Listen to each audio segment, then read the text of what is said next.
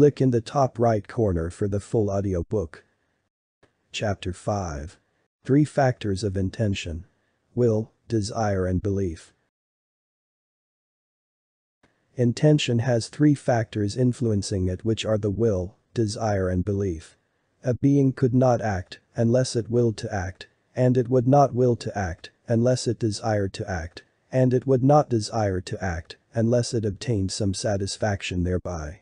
What it is satisfied by will depend on its own nature.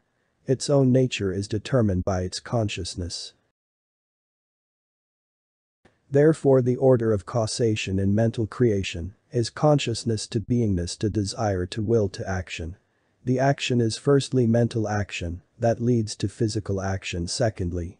I think therefore I am, therefore I desire, therefore I will conceive and carry out my plan with action, to get what I desire, and find satisfaction doing so.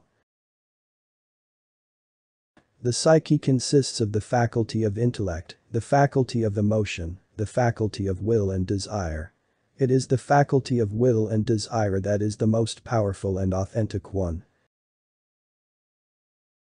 It is the will and desire faculty that makes you do what you do. It is the will and desire faculty that brings you back to the thing that you've left multiple times. It is the will and desire faculty that causes you to refine yourself and everything you are doing until you achieve what you've always wanted. To make a decision based on what you really want, make it from the will and desire faculty. Belief gives strength to your intentions. Belief is power. The more you believe in something, the more power you give it to have effect. Desire in the absence of belief is neediness. Desire in the presence of belief is having a strong intent. The belief has to be the unwavering certainty that you'll achieve your intended outcome. You could have all of the skills and desire in the world, but without the unwavering certainty that you'll get what you want, you're doomed. But one does not absolutely need to have an unwavering certainty. That is not always entirely possible. There might be doubts or contrary beliefs that exist. It is all a matter of focus. By choosing only to focus on that which is empowering and positive, one eliminates the effect of that which is disempowering and negative, as though they don't exist. Hence you will seem to have an unwavering certainty. The law of attraction is whatever you focus on most of the time, you get. You attract to you everything and anything you hold in your mind, whether wanted or unwanted. Intention is applied attention. Attention is a word derived from the Latin root, meaning to reach out, to stretch out, and so the act of attention is really a mental reaching out, extension of mental energy. Intention is where you are mentally reaching out to. The will is mind force or mental assertion. When you will something, you mentally assert it. You have the mindset that commands and demands that it must be so and that it will. Your will gives power to your intention. Will is the outward manifestation of spirit. People are normally focused on their problems. Problems are simply unmet desires. The will is the ruling faculty of the mind. Only the conscious mind has the ability to assert the will. He who has no will has no mind. His mind is not his own, but is being used by another. Unless we control thought, it will control us. Secret of the will. The will is directed by desire. The trouble with us is that we do not want to do the thing enough to make us exert our willpower. We don't want to hard enough. Strong will follows strong desire. The person that never wants anything gets little. To demand resolutely is the first step toward getting what you want. All operations of the mind are based on desires. Your beliefs about your desires form the characteristics of your will. It is most important to have the right beliefs about your desires. Concentration is sustained focus. Will is the faculty of concentration. Concentration requires interest. The relation between concentration and interest is the relation between will and desire. It is certain that you can do what you want to do. The desire to do it is proof that you have within you the power which can do it. Desire is power seeking to manifest. Deep down inside you know you can do it, that's why you want to do it. Every desire is possibility seeking expression through life. The desire to play music is the power which can play music seeking expression and development. The desire to speak before millions is the power which can inspire the world seeking expression and development. The key is development. When there is no power, either developed or undeveloped to do a thing, there is never any desire to do that thing. Power is the ability to do or the capacity to act. When there is strong desire to do a thing, it is certain proof that the power to do it is strong. The more unbreakable a desire is, the more unbreakable the power present is. Power comes from purpose. It is God that works in us both to will and to do.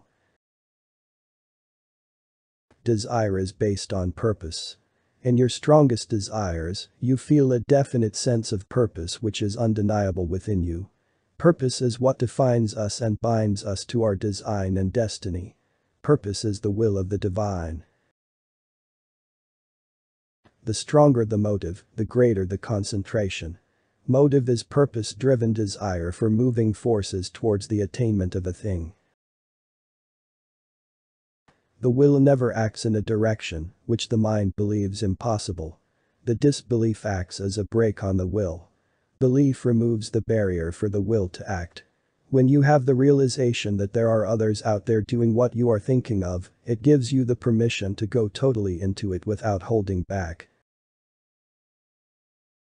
Desire force is attracting power. Desire is an emotion and all emotion is energy in motion.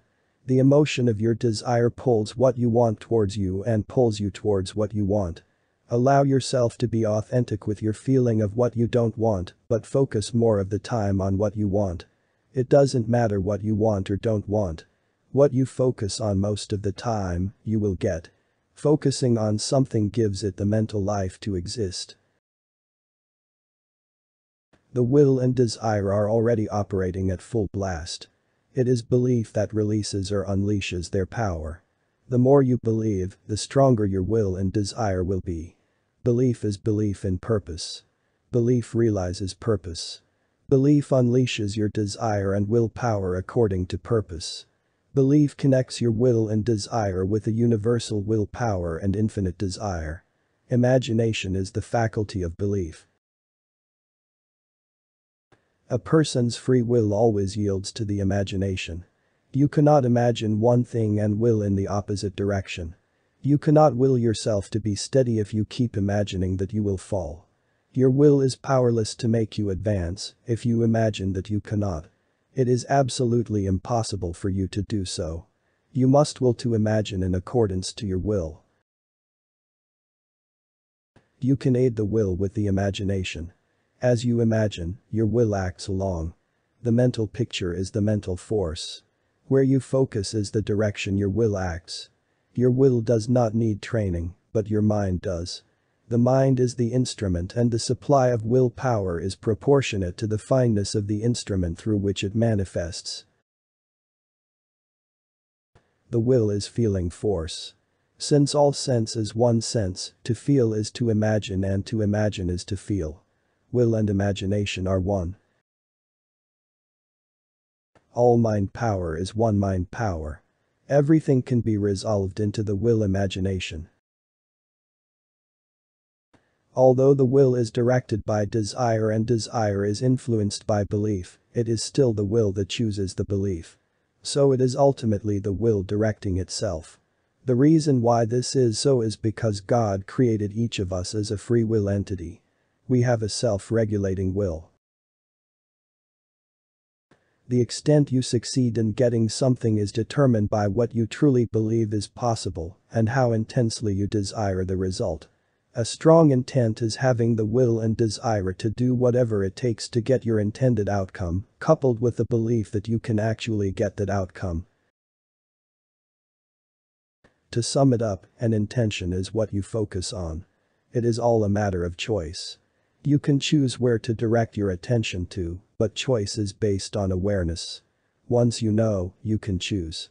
Gaining more knowledge about how things work in the mind and reality gives you more power to make conscious decisions in life.